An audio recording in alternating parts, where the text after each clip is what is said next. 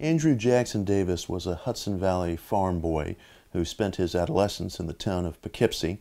He was the son of a poor family, and at about age 17 he began to have spiritual visions that he experienced when he went into what was then called a mesmeric trance. And Davis very quickly transformed from being this poor kid who was just off the farm to being a nationally talked about spirit medium. I'm Mitch Horowitz. I am a historian of alternative spirituality. Davis never felt embarrassed or excessively humbled by being from Poughkeepsie. He was proud of being from Poughkeepsie. He felt as if he could show the world what a prophet really looked like, not from the ancient sands of the biblical lands or not from the great universities of Paris or Oxford, but right from an American industrial city in the heart of the Hudson Valley. In many respects, Davis, as a son of Poughkeepsie, is responsible for aspects of the wave of alternative spirituality that swept out of America and across the world in the late 19th, early 20th century. Davis had a remarkable capacity to create these vast metaphysical lectures out of what he said he experienced when he entered his trance states. I think for a lot of Americans, Davis's magical claims were less enthralling than these aspects of his philosophy, which could seem very freeing and very liberating.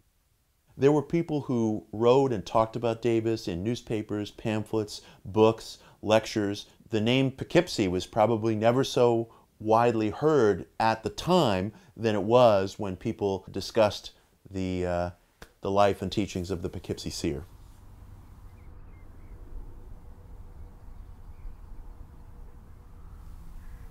When I'm in Poughkeepsie, I feel it's home. We all have in our heads what I would call a mental map. And this mental map has as its core where one is. And if where one is important to creating this mental map, knowing the history of how this place came to be, what its image is to us, becomes a part of who we are in our own identity.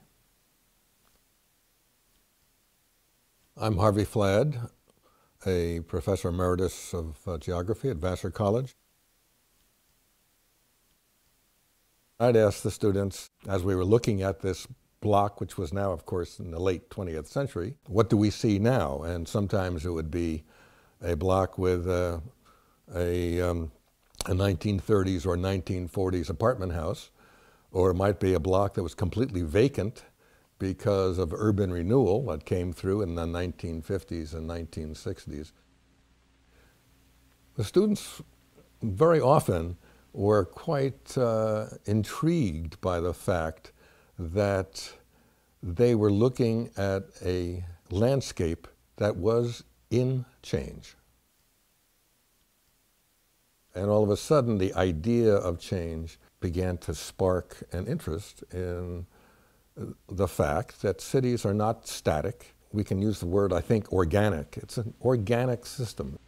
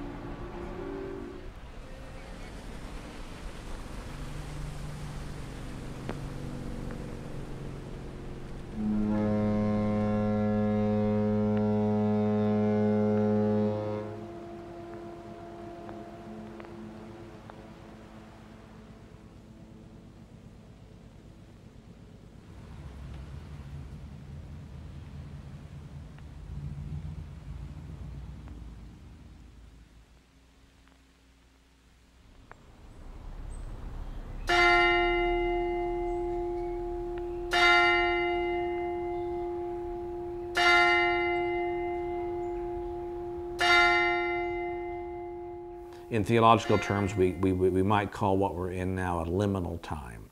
And a liminal period is the in-between state. You're not what you used to be, and you're not yet what you're going to be, but you're in this liminal time.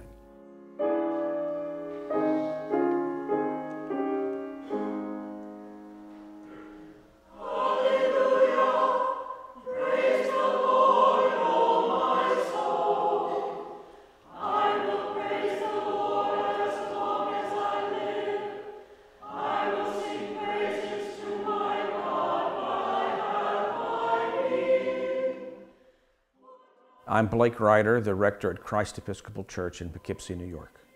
It may be right now the Hudson Valley, Poughkeepsie, is in a liminal space. So I can imagine that somebody could walk down Main Street in Poughkeepsie and see the sidewalks and the trees that are barely alive, if they're even there at all, and the hardscape of the buildings. But those things are not permanent. It's the place that is what's important.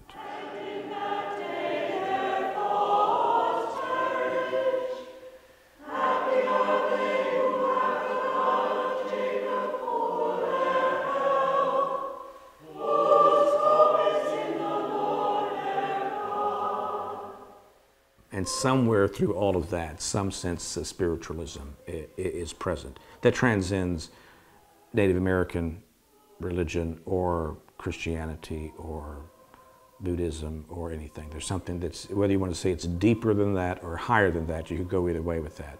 But it's more real than any of that.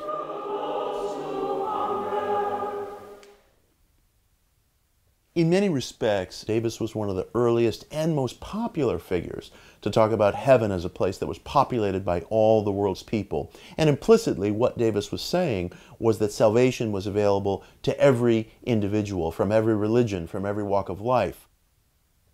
It was Davis who communicated to people very early on that your spiritual search didn't depend upon anything that came before us, and didn't depend upon the establishment of great institutions of learning or cathedrals. You could search for God in your barn, at your kitchen table, by your stove, in your workshop. That's what he had done. It was in the trappings of ordinary life.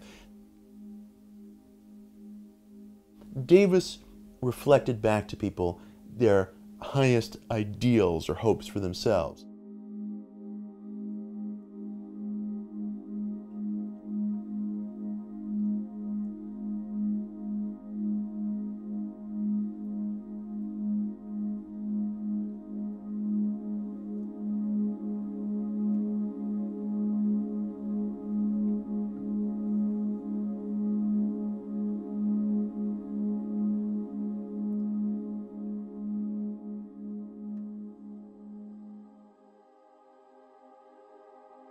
I'm someone who sees the city of Poughkeepsie, sometimes the glass is half full and sometimes the glass is half empty. I do recognize the fact that there are perhaps more individuals who see it half empty than who see it half full.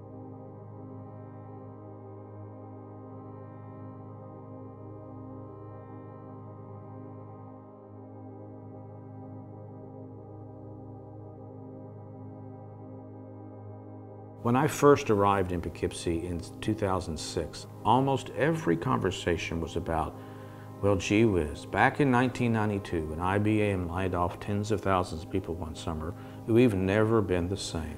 And it was just, it was dreadful.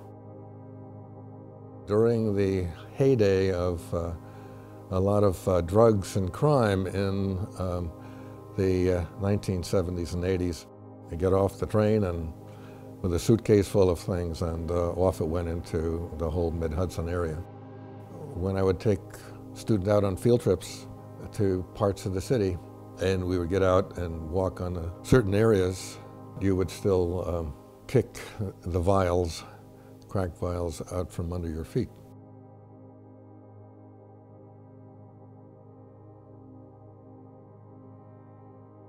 A young woman, she was offered the chance to leave jail and not go to prison, to go on a supervised probation status to finish out her sentence.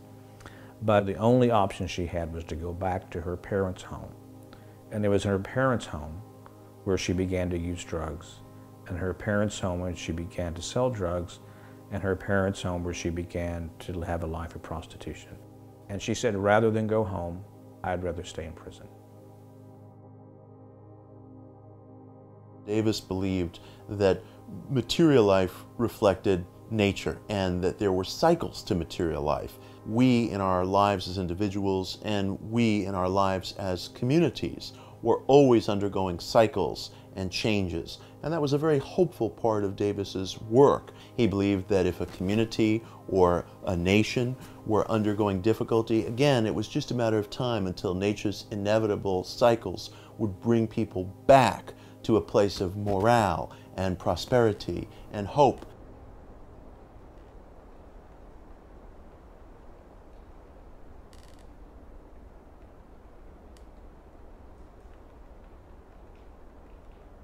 My name is Elizabeth Zelaya. I'm the Director of Organizational and Community Development at Hudson River Housing.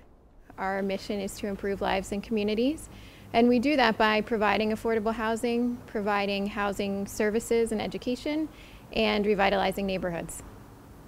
Right now we are in the Poughkeepsie Underwear Factory. This is a large vacant old mill building, and we have a goal of redeveloping this property as a mixed-use property that we hope will serve as an anchor for revitalizing the neighborhood around it. With this, we really built in a whole community building set of activities. So we're working in the city right now to identify key properties that will put a foothold in the neighborhood. I think there's a lot of interest in the city of Poughkeepsie right now because it does seem like it's on the cusp of something. You do see different groups coming together, particularly in the last few years, that have the same vision, that really feel that if we all pull together, that we can just, we can reach that tipping point. It's been a wonderful thing over the last 6 or 7 years. No one ever says, oh gee, wasn't it good back in 1991, just before IBM laid off those tens and tens of thousands of people. Anything we're going to be to change that happens from where we are now, and not thinking back to how good it used to be 13 years ago. There is a rebirth, a revitalization is occurring in those areas that were cleared by urban renewal, such as down at the waterfront. The walkway over the Hudson, which was the abandoned railroad's right-of-way across the Hudson River, is now a very famous walking path.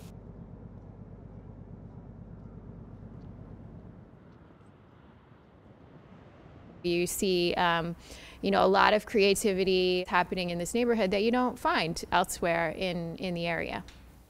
We don't know where our next great voices are coming from, where our next artists and prophets and designers and writers are coming from. No one expected one of the most radical and impactful spiritual voices of the 19th century to be found sitting at a cobbler's bench in the agricultural and industrial town of Poughkeepsie. But there he was.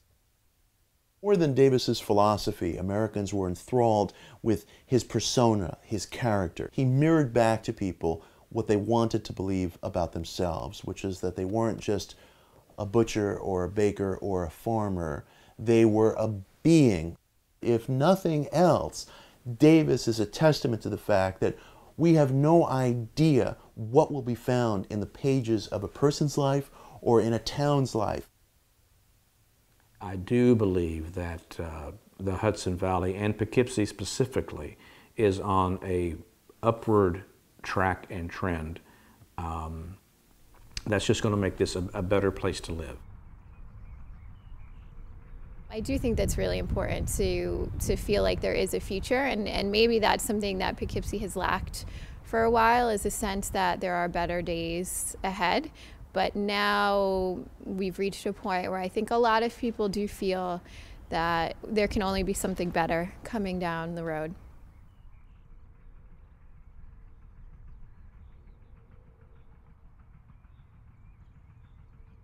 This is a passage from Davis's autobiography, The Magic Staff, his most accessible book, and it captures his view of human potential and human progress. Man is born near the base of a hill, in a valley full of shadows, but once out of the cradle, he begins to climb. He forthwith struggles and pants, impelled by the invisible force of destiny to attain the summit. With an eye upon a sunny future, but knowing not the pathway, he tugs and frets and tumbles at every turn. The mists of the valley may envelop him. The dreary waste of poverty and disease may stretch away between the hill and him. His path may pass even through the solitudes of the dismal swamp. Undaunted and led by unseen guardians, he pushes boldly forward and gains triumphantly the height of his first ambition.